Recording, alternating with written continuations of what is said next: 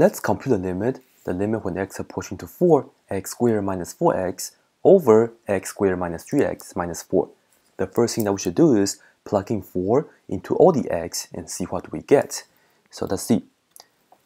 We have 4 squared minus 4 times 4 over 4 squared minus 3 times 4 minus 4. On the top, this is 16 minus 16, we get 0. On the bottom, this is 16 minus 12 minus 4, we also get 0. In another word, we have a 0 over 0 situation.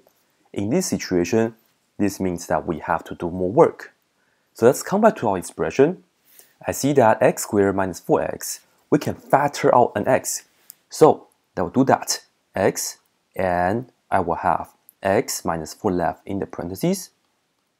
And on the denominator, x squared minus 3x minus 4, I can also factor this out. I can factor this out as x minus 4 times x plus 1. And notice that we have a common factor, x minus 4 on the top and the x minus 4 on the bottom. And we can cancel them out.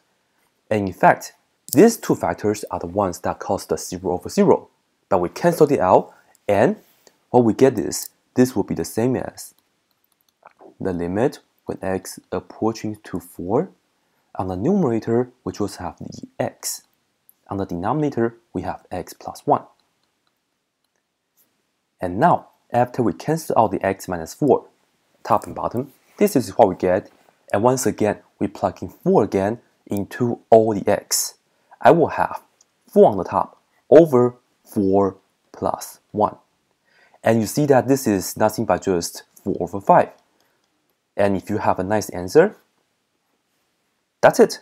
This is the answer for the limit.